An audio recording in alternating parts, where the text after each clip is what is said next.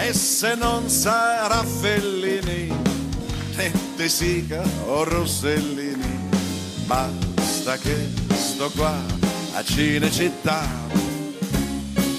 Anche quest'anno video off topic per parlare del fantacalcio, argomento che non c'entra assolutamente niente con il mio canale, ma argomento che a me sta molto a cuore, a me e non solo, perché nella seconda parte del video vedrete anche un ospite molto speciale, che sul mio canale non è mai un ospite perché ha collaborato con me tantissime volte, ed è Giorgio, ovviamente. Per cui anche quest'anno vi illustreremo le nostre rose del fantacalcio 2024-2025, vi commenteremo rapidamente le nostre scelte e cercheremo di fare delle valutazioni su quella che potrebbe essere la nostra stagione fantacalcistica, ovviamente sperando che tutto vada bene. Fantacalcio Mantra, l'unico vero fantacalcio dal nostro punto di vista, sicuramente il più serio e competitivo per tutti gli amanti del calcio, 600 crediti, 10 partecipanti, funzione Switch Plus quest'anno con la novità inserita da leghe, regole standard, niente di particolare, ma sicuramente un fantacalcio che ogni anno da admin e co-admin,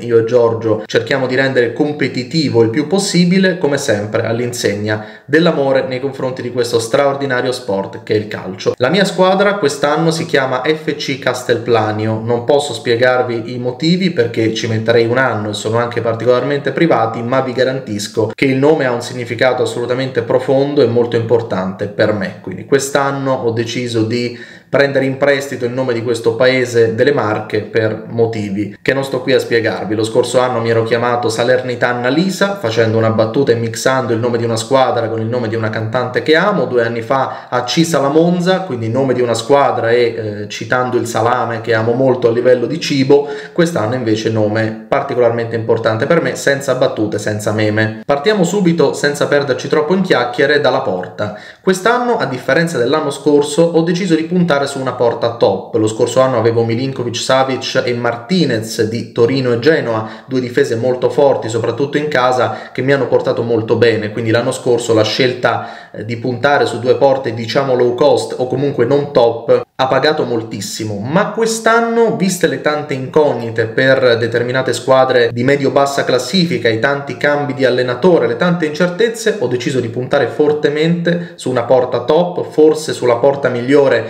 insieme a quella della Juventus, la porta tra l'altro della mia squadra del cuore che è l'Inter, e di conseguenza ho puntato forte sui 3 portieri dell'Inter che sono Sommer, pagato 66 crediti su 600, Joe Martinez, che avevo l'anno scorso come titolare del Genoa, mentre quest'anno è il vice di Sommer a 1, e Raffaele Di Gennaro ovviamente anche lui a 1, quindi 3 portieri, i 3 portieri dell'Inter. Non credo che si possa replicare perfettamente la scorsa stagione che è stata veramente eccezionale in campionato, però insomma grande fiducia sulla porta dell'Inter che ho pagato credo il giusto, una cifra assolutamente corretta, più del 10%, ma ci stava assolutamente. Per quanto riguarda la difesa sono moderatamente soddisfatto, seppur ci siano alcune incognite. Innanzitutto ho puntato forte su un giocatore che avevo già lo scorso anno, ho puntato su Pavard, giocatore straordinario che mi piace molto e dal quale mi aspetto una grande stagione. L'ho pagato 55 su 600, cifra sicuramente importante ma che secondo me vale assolutamente. Tra l'altro è uscito verso la fine, quindi cifra giustificata doppiamente. Non avevo preso Bissek, che è costantemente in ballottaggio con lui, viste anche le tante competizioni che dovrà affrontare l'Inter, ma sono riuscito a prenderlo in uno scambio proprio con Giorgio, che vedrete a fine video. Abbiamo scambiato Coppola, titolare low cost molto interessante del Verona, con Bissek, e poi abbiamo fatto anche un altro scambio di cui vi parlerò più avanti, un doppio scambio insomma che sicuramente ha favorito entrambi, per cui Pavard è il titolare, ma se dovesse servire c'è anche Bissek con lo switch, è sicuramente sempre un'opzione molto valida. Un semi-top della mia difesa dovrebbe essere Danilo, capitano e leader della Juventus, la cui titolarità però è stata messa un po' in discussione da Thiago Motta. Io mi auguro continui ad essere un riferimento, magari non le giocherà tutte, ma spero ovviamente che possa essere titolare il più spesso possibile. Se così non dovesse essere, sicuramente potrebbe essere un problema per me. L'ho pagato 17 su 600, anche lui è uscito verso la fine. Avevo bisogno tra l'altro di un giocatore che fosse listato B, un nuovo ruolo Mantra molto molto interessante. Danilo al Mantra è un giocatore duttile, io mi auguro possa essere un titolare della mia difesa. Se così non dovesse essere, ci penseremo magari all'asta di settembre o anche più avanti. Poi ho preso tanti titolari low cost, giocatori secondo me interessanti, giocatori che a me piacciono. Io prendo solo giocatori che mi piacciono al Fanta, ovviamente non potrei mai prendere giocatori che poi calcisticamente non apprezzo. Uno di questi è Lautaro Giannetti dell'Udinese, che addirittura ha segnato la prima giornata, ma in generale è un difensore molto roccioso, di garra, che a me piace veramente tanto, e credo che in un'ipotetica difesa a 3 potrebbe essere lui a completare il reparto. Pavard, Danilo si spera e Giannetti al centro della difesa. Poi ho preso sempre uno, Mattia Viti dell'Empoli, altro difensore che mi piace molto, affidabile, Izes del Venezia, che conosco meno ma è una scommessa sulla quale ho intenzione di puntare, e del Prato del Parma, che invece ho pagato 9 crediti. Sono molto contento perché non solo è un giocatore che mi piace, ma è un giocatore anche molto duttile. Tra l'altro ha il ruolo B, che come detto può essere importante quest'anno, e come B ho soltanto lui e Danilo, quindi è veramente molto molto utile, ed è un giocatore sul quale ho intenzione di puntare.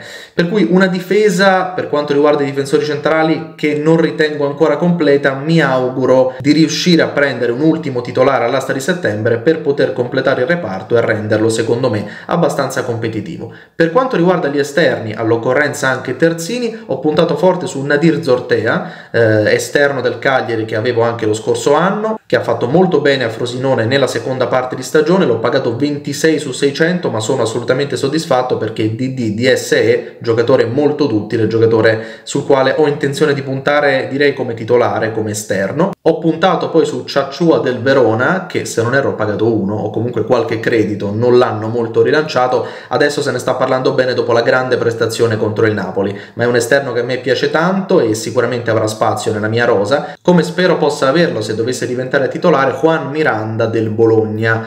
Attualmente sta giocando lì con Giannis, ma secondo me Miranda potrebbe rubargli il posto. DSE, terzino esterno molto interessante del Bologna. Ho preso poi a 1 come esterno puro Zappacosta dell'Atalanta, ma sicuramente la sua situazione è un po' particolare perché è appena arrivato Bellanova, non lo sapevo all'asta quando l'ho preso, ma comunque preso a 1 Zappacosta va bene anche come eventuale panchinaro dell'Atalanta. Però insomma la situazione di Zappacosta va monitorata e potrebbe servirmi un investimento anche sugli esterni all'asta di settembre, quindi spero di riuscire a prendere un centrale, un esterno, e poi dovrei essere a posto, speriamo bene ovviamente per quanto riguarda le altre titolarità. Comunque anche Del Prato può fare l'esterno e quindi numericamente più o meno ci siamo, ne manca uno dietro, ne manca uno sugli esterni, ma sono moderatamente soddisfatto. Avevo Lazzari della Lazio che mi sarebbe tornato utile, ma l'ho scambiato sempre con Giorgio, che aveva bisogno a sua volta di un terzino, con un giocatore di cui parleremo tra poco. Quest'anno non ho puntato forti sui mediani, ma ovviamente qualcuno serviva. Non ho intenzione di giocare con le M, ma soprattutto al Mantra non si può puntare soltanto su un modulo, è una delle regole fondamentali, bisogna avere una squadra lunga e duttile. E allora ho preso Engelar del Como, che se dovesse diventare titolare sicuramente a concorrenza è un giocatore secondo me interessante e affidabile. Pierre del Lecce, titolare affidabile anche lui, e Richardson della Fiorentina, che è invece una totale scommessa. Li ho pagati tutti e tre 1. Richardson è un giocatore abbastanza importante, è stato un investimento da parte della Fiorentina, secondo me potrebbe alla lunga avere spazio e potrebbe tornarmi utile. Se così non dovesse essere, la spesa è stata ovviamente minima. Giocatori importanti a centrocampo invece sono sicuramente Matteo Guendouzi, che ho pagato 11, cifra secondo me giusta e che secondo me farà una grande stagione con la Lazio di Baroni, giocatore che mi piace veramente tanto. Ruben Loftus-Cheek del Milan, top di centrocampo, che ho pagato 82 su 600, magari è troppo, ma avevo assolutamente bisogno di un giocatore come lui, che lo scorso anno è stato dominante soprattutto in Italia e che secondo me potrebbe ripetere una grande stagione, quindi punto fermo assoluto del mio centrocampo, della squadra rivale per eccellenza rispetto alla mia, che è il Milan. E poi Mario Pasalic, giocatore che volevo fortemente, pagato 32 su 600, CT come Loftus, e quindi un giocatore che mi tornerà sicuramente utile in più ruoli ed è stato già molto importante tra l'altro nella prima giornata. Dopodiché ho preso come coperture Pagero dell'Udinese, pagato mi sembra intorno all'1%,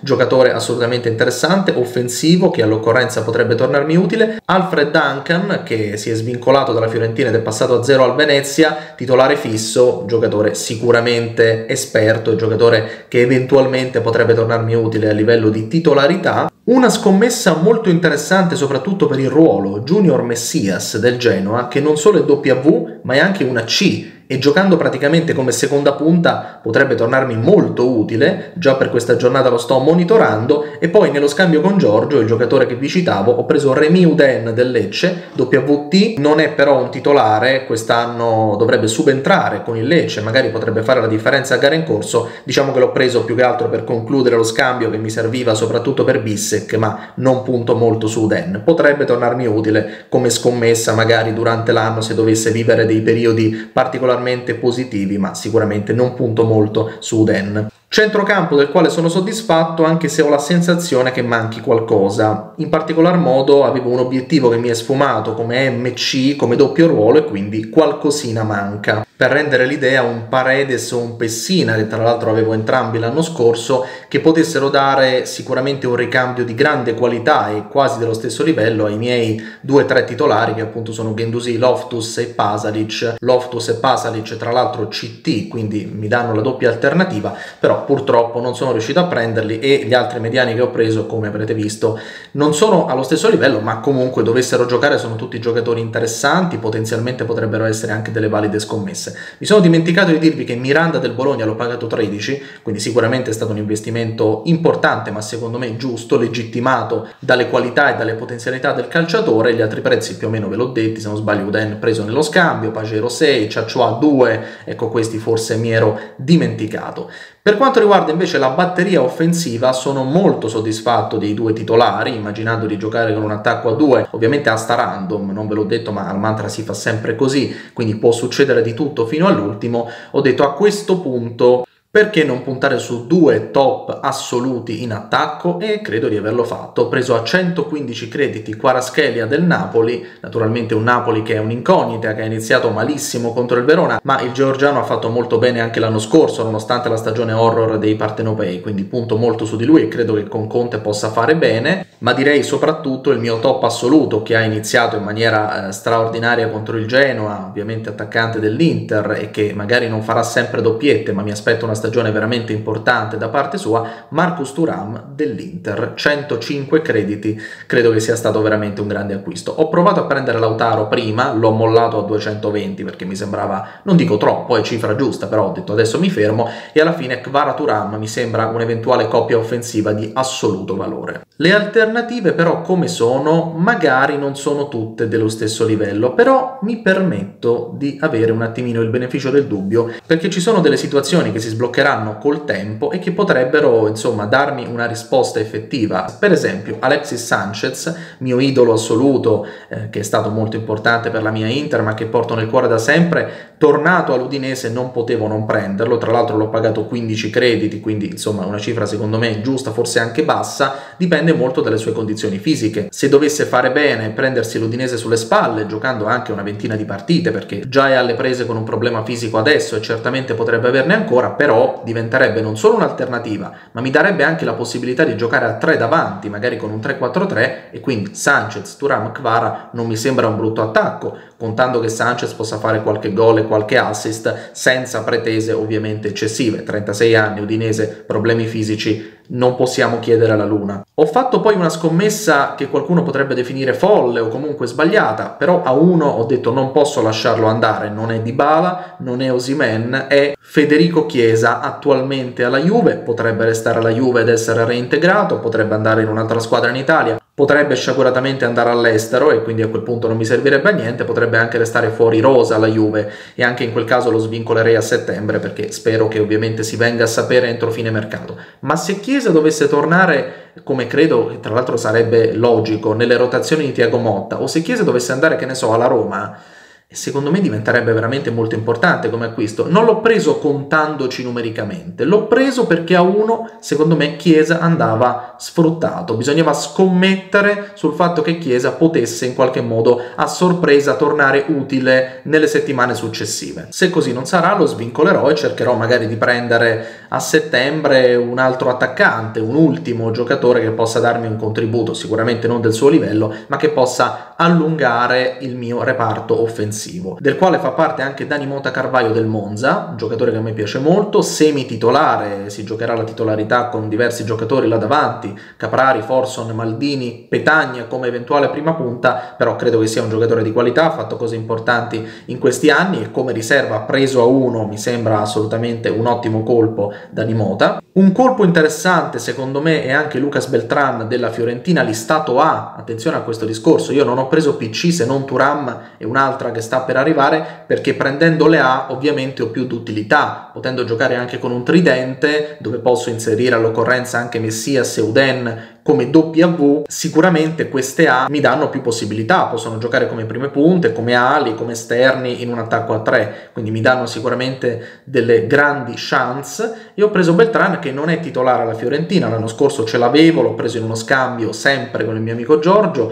facciamo tanti scambi perché ci troviamo e abbiamo grande feeling. L'anno scorso ha fatto bene sia da prima punta sia poi da trequartista quando Italiano lo ha spostato dietro. Quest'anno giustamente è stato listato A e di conseguenza mi dà delle possibilità. Non è titolare, Gudmundsson, Colpani, sicuramente c'è grande concorrenza, ma la Fiorentina gioca le coppe, proprio come l'Atalanta per il discorso Zappacosta, e quindi conto che possa andare a voto praticamente sempre e che possa eventualmente anche giocare titolare determinate partite e quindi tornarmi utile se dovesse vivere dei periodi di continuità, periodi insomma positivi, sempre come alternativa, perché ribadisco che davanti ci sono giocatori nettamente più importanti a livello di gerarchie. E poi c'è un ultimo colpo che potrei aver fatto da un lato per affetto, ma da un lato anche in maniera logica. Quando è uscito anche i miei amici mi hanno detto dai questo è tuo, prendilo tu, e quindi un credito ce l'ho buttato, ed è Marco Arnautovic dell'Inter, che tanti miei fratelli nerazzurri non tollerano, mentre io apprezzo molto, sia calcisticamente sia umanamente, e credo che sia stato anche molto sfortunato la scorsa stagione. Sarà il quarto attaccante dell'Inter dopo Lautaro, Thuram e Taremi, e prima di Correa, o se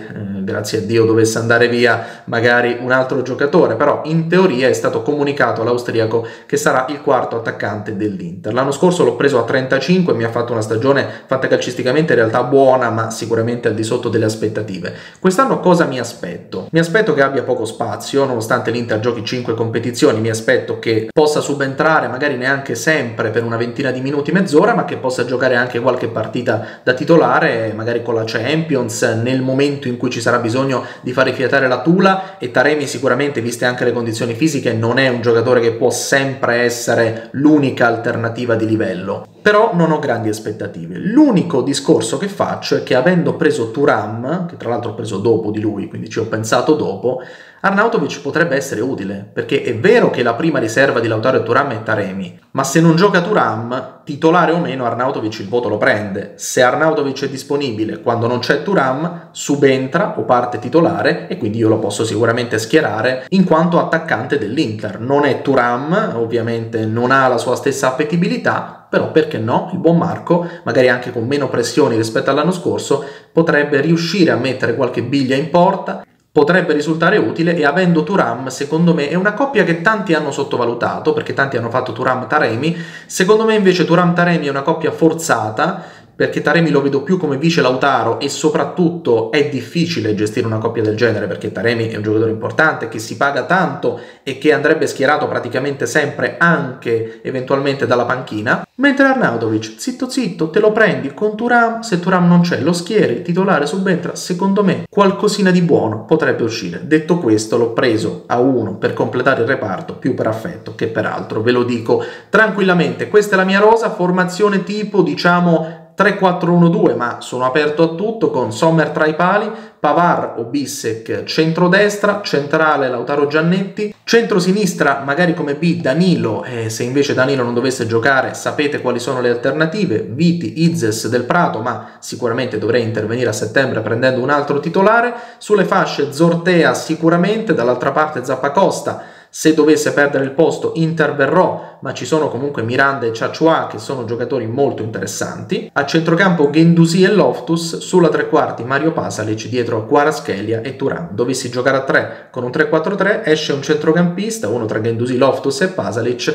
entra Sanchez, entra Beltran, Dani Mota, insomma le alternative ci sono, in attesa di sapere quello che sarà il futuro di Chiesa, che se dovesse essere in Italia potrebbe risultare una scommessa assolutamente vinta. A proposito di vittorie, siccome non siamo riusciti a fare il video prima, vi dico che Giorgio ha vinto, non so se ve lo dirà più avanti, ma ha vinto 1-0, una vittoria sicuramente meritata, ma anche io ho vinto anche FC Castelplanio contro una squadra assolutamente forte perché ha fatto 2 gol, quindi ho rischiato fino all'ultimo, ma io ne ho fatti 3. Giornata assolutamente importante e positiva, 3-2 con l'assist di Pasalic, con la doppietta di Thuram, con Sommer, croce e delizia, con il 4,5 di Bissek, ma anche con il gol di Lautaro Giannetti, il 6,5 di Zappacosta. Insomma, è stata una bella giornata, iniziare con i 3 punti è fondamentale, difficilmente si poteva iniziare meglio, 79-72,5, una vittoria che ci voleva. Le aspettative sono sicuramente positive, vengo da 2 terzi posti di fila, si punta a ripetersi, a restare sempre competitivi e perché no, se ce ne fosse la possibilità, a fare di meglio. Non so dirvi se la mia squadra al momento mi sembra da scudetto, sicuramente ci vorrebbe qualcos'altro, non è completa al 100%, però credo che la titolare sia veramente importante e quindi vedo delle possibilità. Grande ottimismo, grande fiducia, questa è la mia squadra di quest'anno, FC Castelplanio. Adesso vi lascio alla squadra del mio amico Giorgio. Ciao a tutti e grazie per la visione di questo video. Ciao a tutti, sono molto contento di essere di nuovo qui dopo tanto tempo. Ovviamente, come avete potuto intuire, non è più come ai vecchi tempi, non riesco più ad essere presente con costanza e regolarità, ma ogni tanto riassaporare l'ebbrezza, la sensazione di apparire in un video, in una live e di parlare delle nostre passioni è sempre molto emozionante. Oggi, come avete già potuto sentire da Alessandro, l'argomento è il fantacalcio, né cinema né musica, ma una grande nostra passione, un gioco che ormai è famosissimo, ormai è molto diffuso e che a noi piace condividere. Lo facciamo per la seconda volta che su questo canale condividiamo le nostre squadre e lo facciamo senza sapere se vi interessi o meno, speriamo di sì, ma comunque lo facciamo per pura passione, puro divertimento. E speriamo questo video vi piaccia. Bando alle ciance, non voglio girare troppo intorno, partiamo subito con la squadra.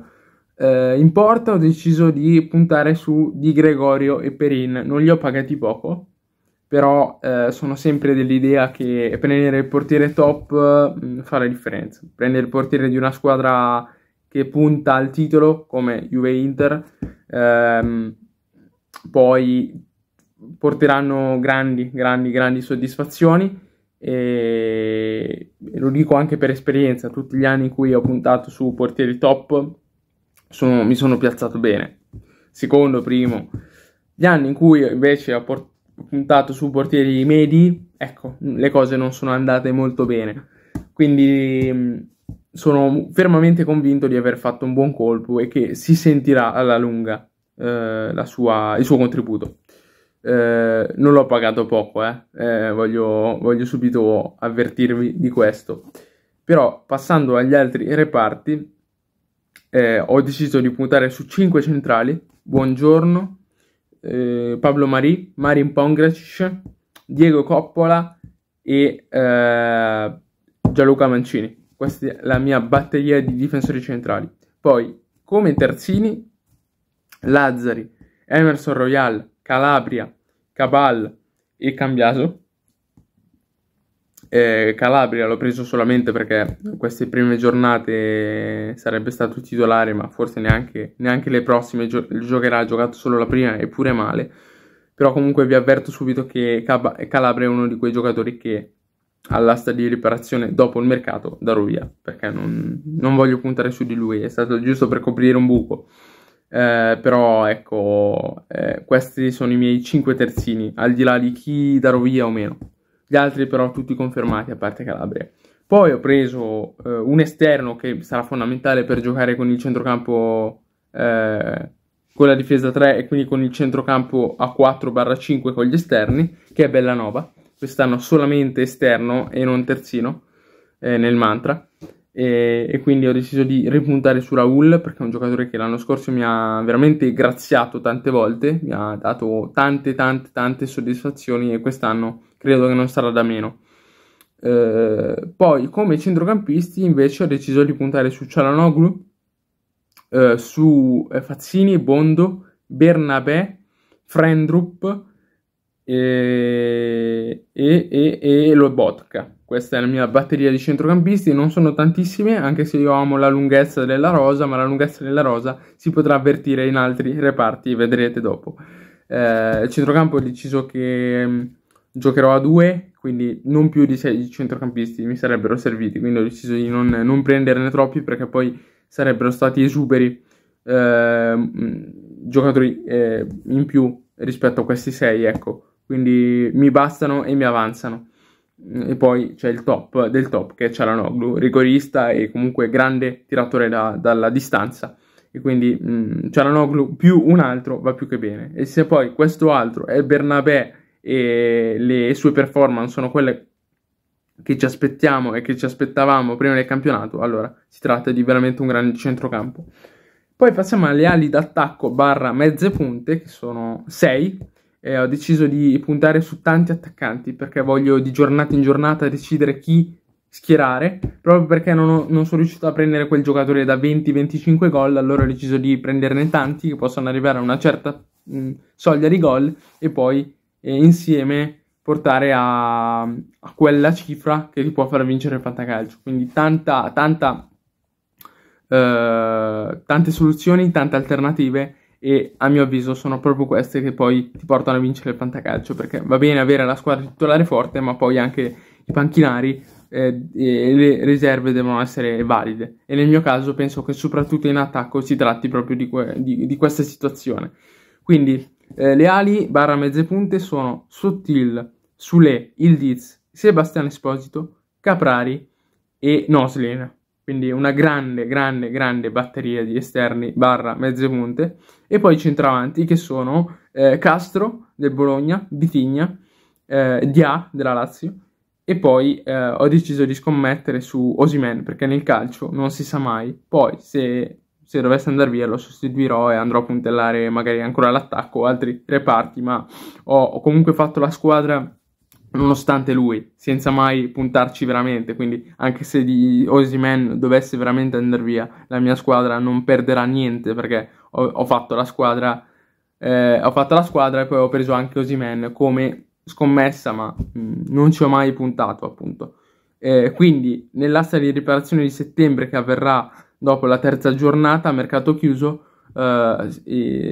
svincolerò sicuramente Osimhen e Calabria, e vedremo chi prendere.